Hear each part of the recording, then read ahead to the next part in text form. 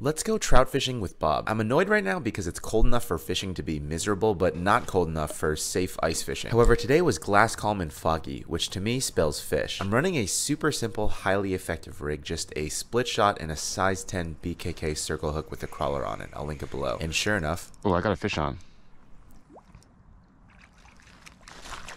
there's a brown trout, and of course Bob had to get in on the action. Skunk-free morning and defrosting over hot coffee. Not bad for January.